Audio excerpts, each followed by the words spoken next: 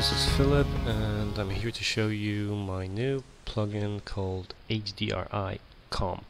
It's all about high dynamic range imaging. You've probably heard about it, seen people take multiple snapshots with cameras, combining them into one image. Then, of course, tone mapping, so that we can have an image of greater brightness than from a single exposition that will actually contain pixels way brighter than clean white, or compressing them back into the tonal range of between 0 and 1 to get that extra detail in the image. Now that's simple and that's popular. My idea was to actually do it with two camcorders and make actually an HDRI movie. So the idea behind this is using two cameras. For now I've only figured out how to do it with two cameras, and since stereoscopy is so popular right now, I used a stereoscopic rig but set the interocular distance in it to 0. So basically both of the cameras were recording the same image. There was no parallax.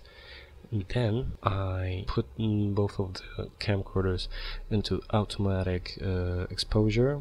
They found their exposure. Both images were pretty close to each other. Then I locked the exposure and lowered the exposure on one camera by 2 stops and heightened the exposure on the second camera also by 2 stops, thus getting an exposure difference of 4 stops between the two images. So what did we get? 2 images. We walked through a corridor. The image from the highlights camera, let's call it, was exposed so that we have detail in all the highlights. Of course it's underexposed in other areas. The second image was the exposure for the dark areas with totally blown highlight areas. Now what we want to do is combine these two shots, these two exposures, into a single image. So we apply the HDRIComp plugin and we apply it to the footage with higher exposure, so with the overblown highlights. Right off the bat we see a selection of suggested highlights that we will want to replace. So the full highlights cut is basically the setting that allows you to select where is the threshold that will tell the plugin that below this threshold we use the current image, above this threshold we use a different exposure image. The different exposure image we select an input 2, that's that background low exposure. Now nothing happens because I want to show you the 0 highlights cut. It's basically a fall off. So everything above full highlights cut will get a full information from the lower exposure footage.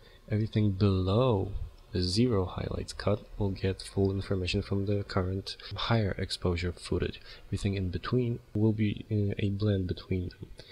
And so if you move the sliders further and further, you can see that we are actually getting a soft selection here, right? So you can imagine that's used for blending the two images together and removing artifacts.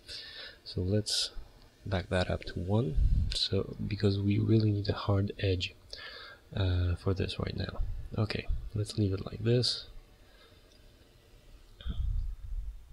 Now what images can we view? The original, the one we applied the image to, the highlights layer, so the layer that we will take the highlights detail from, highlights matte, that's obvious, and now final compressed and final raw. Final compressed will recreate, will try to recreate the original tonal range of the scene and then compress it into the range of 0, 1.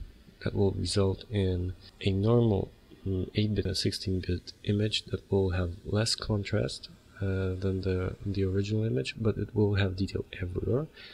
As opposed to this, the final raw 32-bit image will have no compression and will actually exceed the range of 0 to 1. So let's go with final compressed.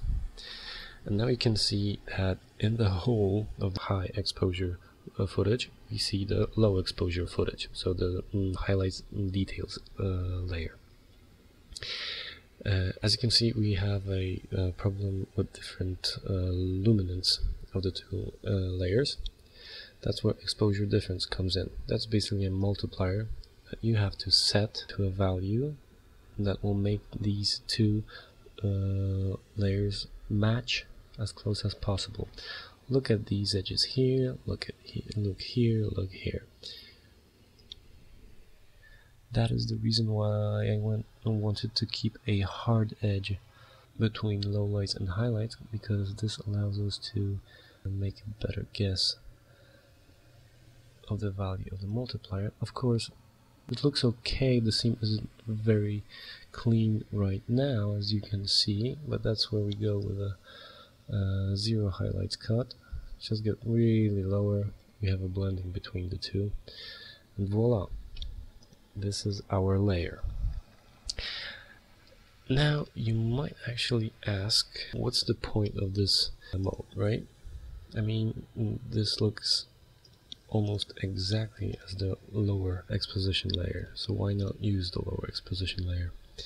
Well, remember when I said that we might actually use it as a source for more image data? Let's apply a color correction on this, a simple gamma curve that will pull out a lot from the shadows. If we use the original layer, you see you've got a lot of noise, discoloration, and since this was an 8-bit image, you should see banding all around. Now if we enable our new version, you can see it's a lot more cleaner, right? From this to this, we've made such a huge gamma correction, and the image still manages to look good.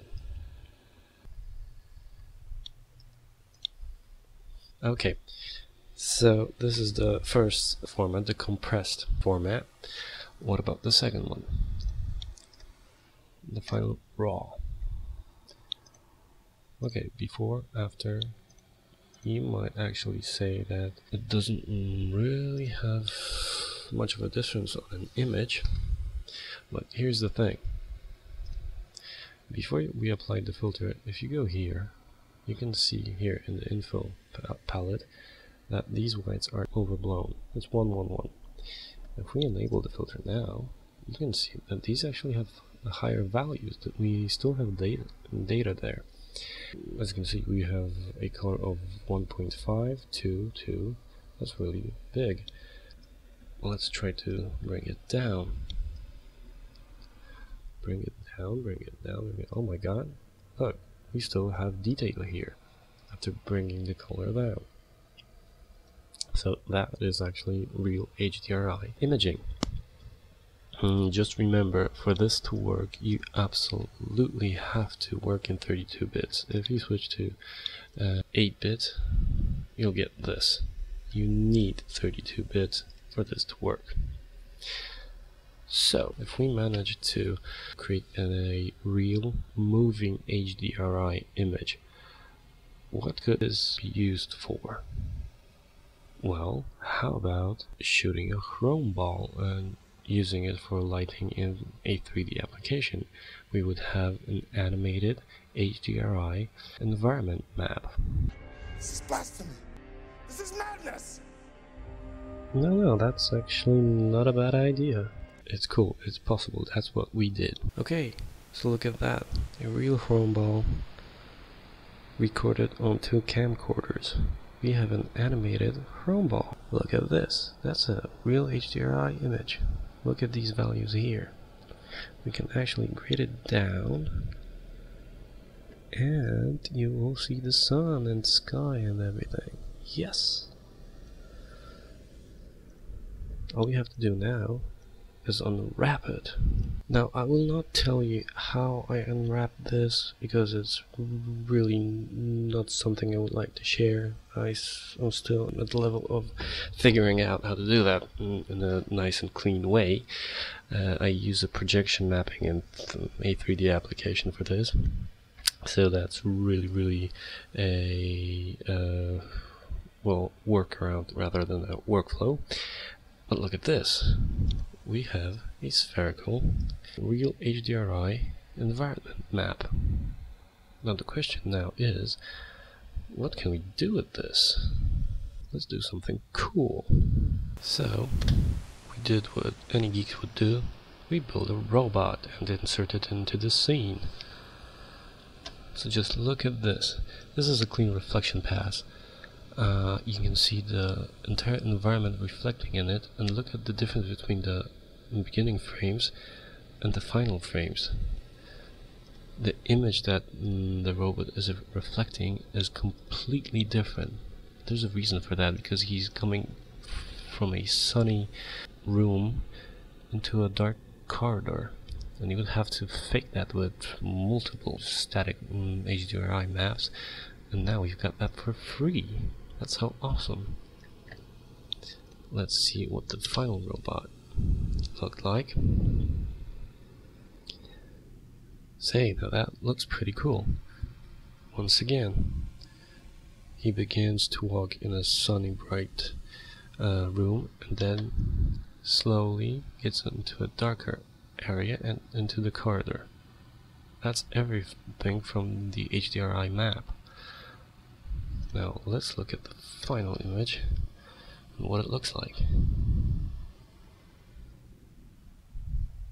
Now that is pretty awesome. Like I said, it's basically free.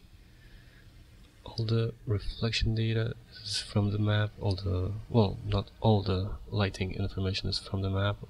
I did use a directional light for shadow casting.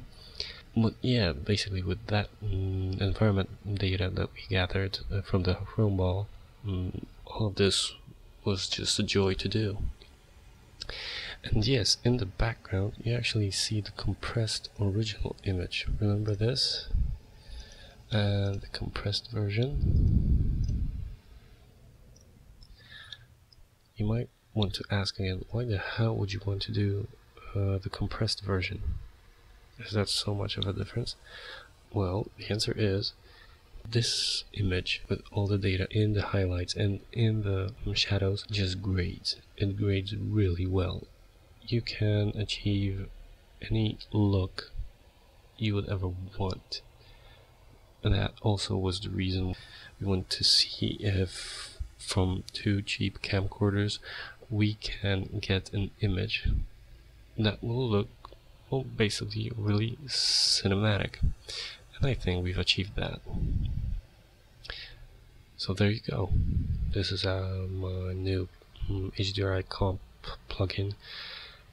And if you already have a stereoscopic rig, there is no reason why you shouldn't try this.